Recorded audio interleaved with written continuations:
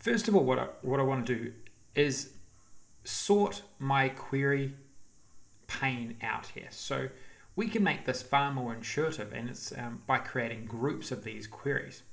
And it actually brings into account another technique called query staging, which I really like, is that in that you don't actually use any of the initial queries in your data model. What you do is you use them as a staging query to then reference in a final query that then gets committed to the data model. So what I'm going to do is I'm going to create another group. I'm going to create a group here, and I'm going to call this call them staging queries.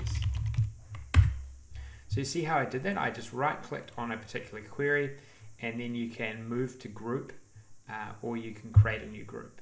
So I'm going to move this to my staging queries,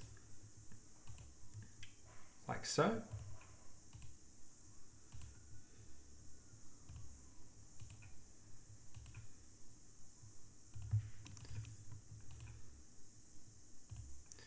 And the last one here.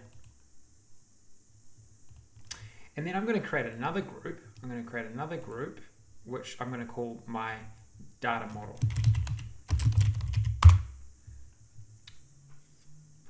Okay, so now we don't want, we need to now create a sales table, which is just all of these tables like so.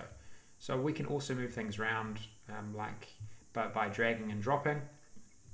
But now we're actually we're now sorting all our queries in an effective way, and it just makes it far more intuitive, not only for yourself but for anyone using your model after you.